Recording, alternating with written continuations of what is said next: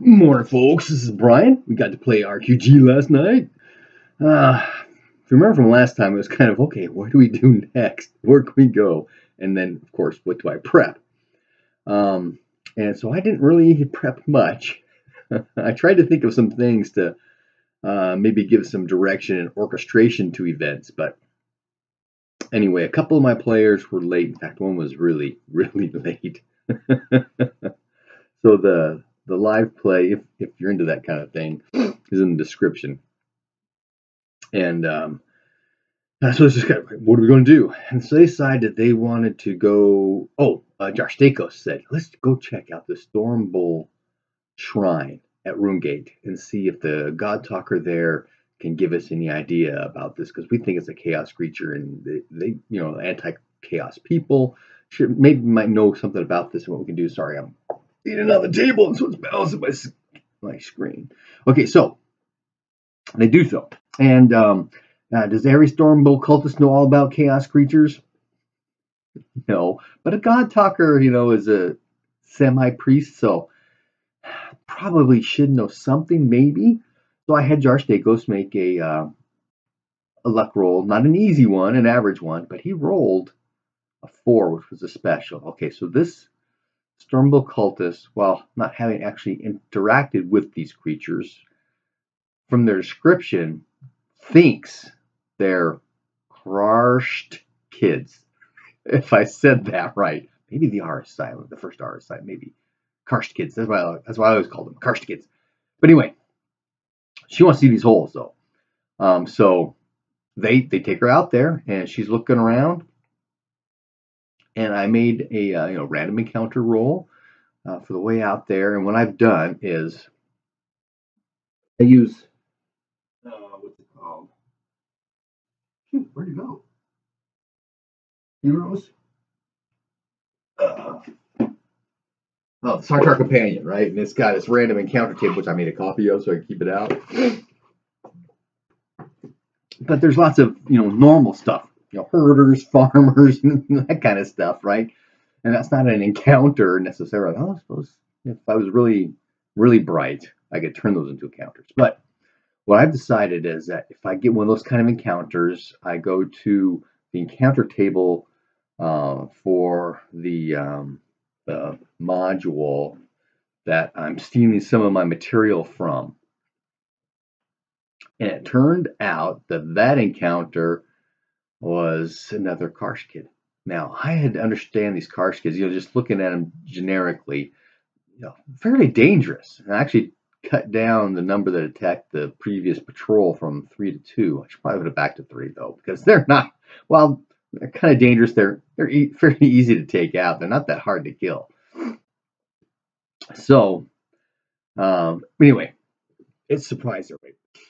Pooped up. In fact, it popped up right underneath Juchi. So Juchi had to make a dex save to, whoa, he didn't fall down the hole or get eaten right on the spot. And it pops up, and so it starts attacking.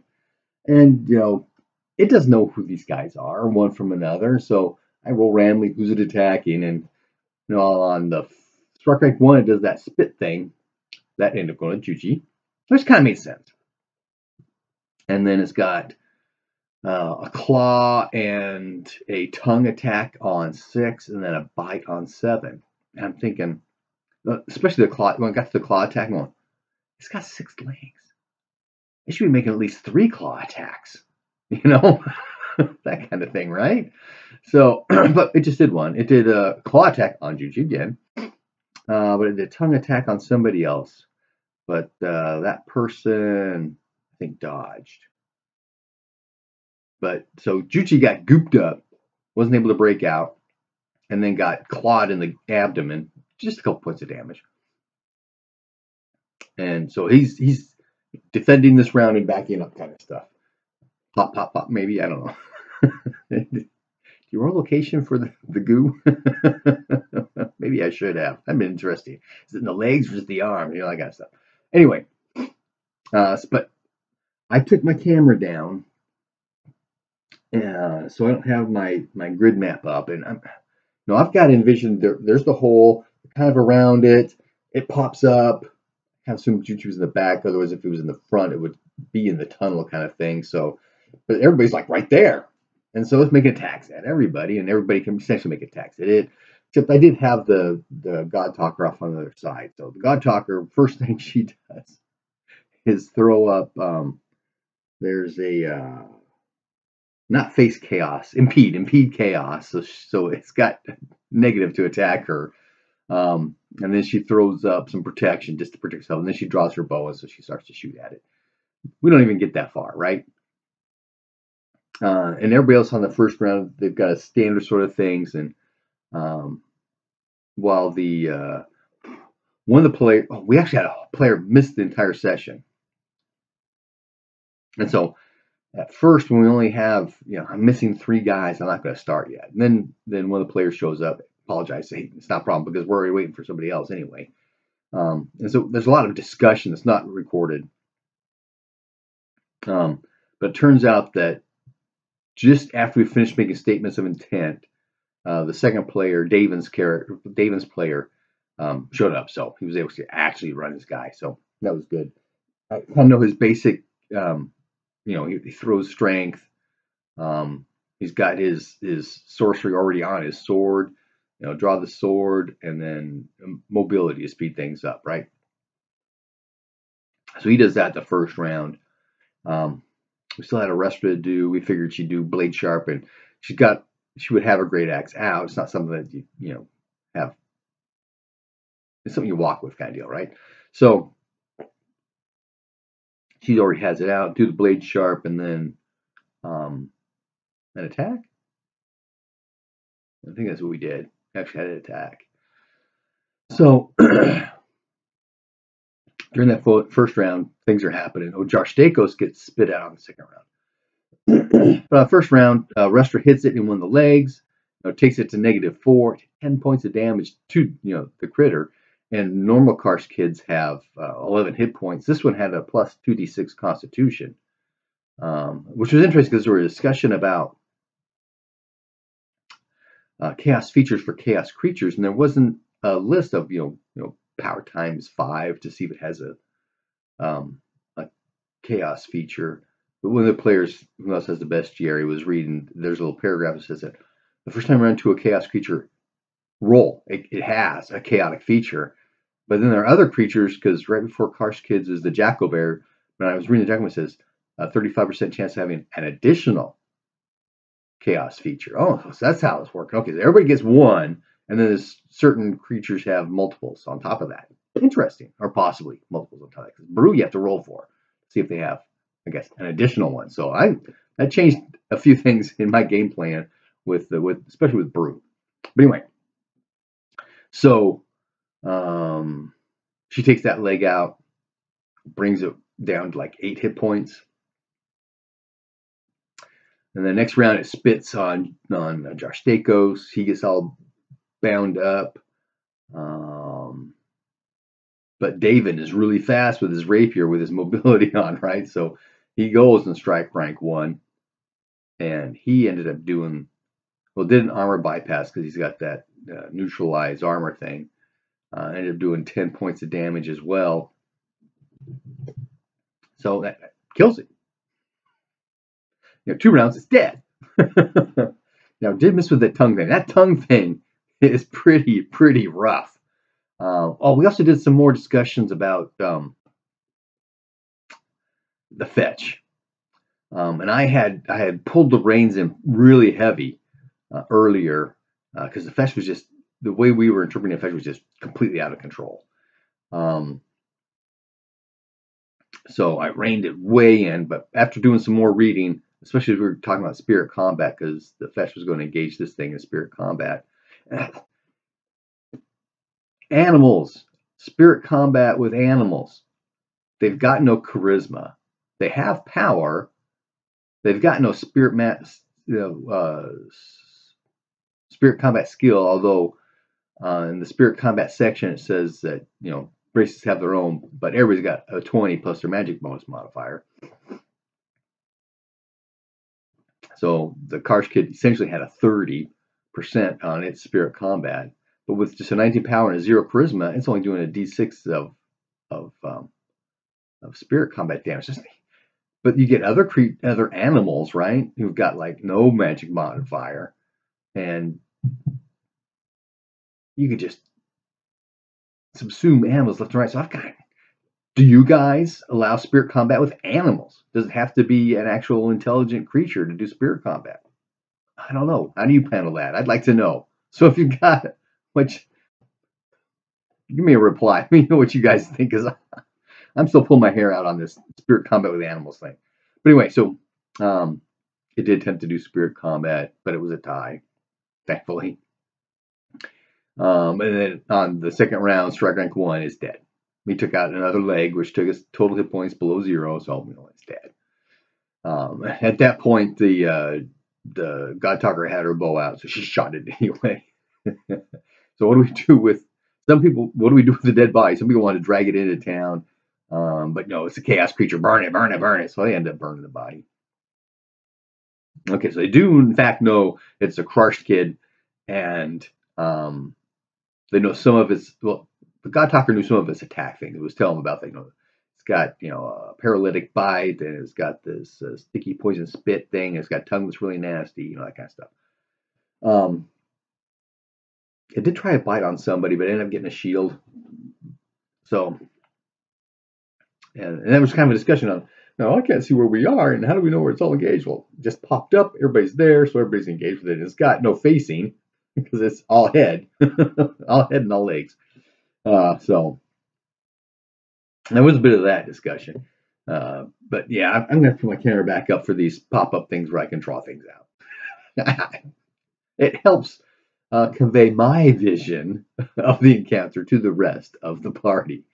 So, as a card shit, they go back to Runegate because they're going to go tell Queen Leika that it was Karshkids that got this thing. And then, of course, there's concern. Okay, if there's Karshkids, was this infestation? What's going on? Are there more holes? Because that's what the God Talker was going to do. Because the party told her that this tunnel, straight as an arrow, looked like it was going right towards the Chaos Grounds. So she's going to check that area out and look see if there aren't any more holes popping up. So the party spends the night in Runegate. Next day heads to Apple Lane. And I was going to,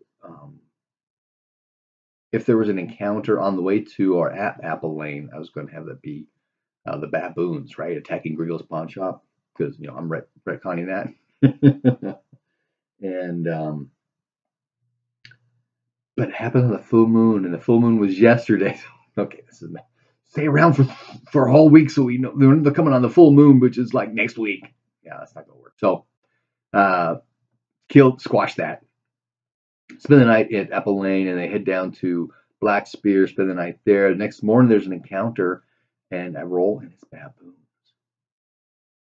So I'm thinking this is an assassination attempt from the baboons that are, the big bad evil guy, right? So I pull up this spreadsheet I have for those guys, and okay, how many of them? It's not going to be the whole troop. The whole troop's up, where they are. And the troop is 15 to 20, and I look at that number and I see 5s jumping out at me. Okay, so there's 5 of them, 3 male, 2 female, and these guys are pretty tough. And I'm kind of find that balance of something that is dangerous enough to the players that it's a danger. I haven't really run anything that just whomped through them necessarily. Although 3 of them have died so far, so there's dangerous things out there. So anyway, it's getting late. One of my players going, "Hey guys, I'm hitting my wall." I said, "Well, let's just do this first deck because they're doing an ambush, but people make scan and listen rolls. Okay, there's nothing in the trees that's going on, and sling stones come out." First, I was thinking all of them throwing sling stones, but the females actually are pretty good with magic, and they've got disruption. So 3 sling stones and 2 disruptions coming out. Who they hit? 2 slings on Jarstakos, 1 on Juchi, 1 Disruption on Jarstakos, when disruption on Juchi. I don't know why they're hitting on these two guys, but that's what's happening. And so that's just Slingstone. So what? And you know, Jarstakos is in his chariot, so the chariot's protected up to his abdomen. Yeah, I like that. But the slingshot was a special, and the special is a crushing weapon, so he gets a crush type damage, and these baboons are tough. In fact, one of them has a strength spell cast. Okay, so it does a D8 plus half the damage bonus. So damage bonus is 2d6, so half the damage bonus is 1d6 plus max damage bonus, which is 6. So that's a D8 plus a D6 plus 6. That's a max of 20.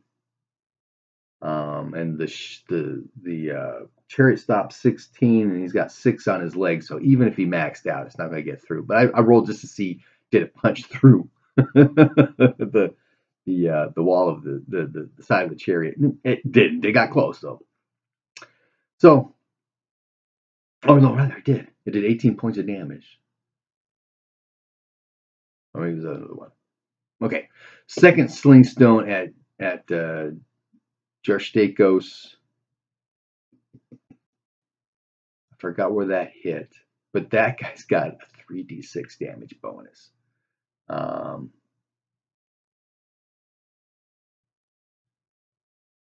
with, halved, but it wasn't a special, it was a regular hit.